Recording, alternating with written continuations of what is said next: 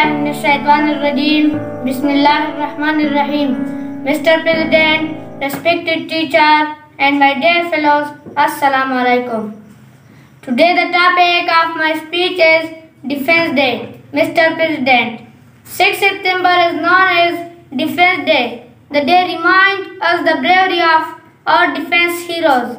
They fought for our motherland and protected it from its enemies.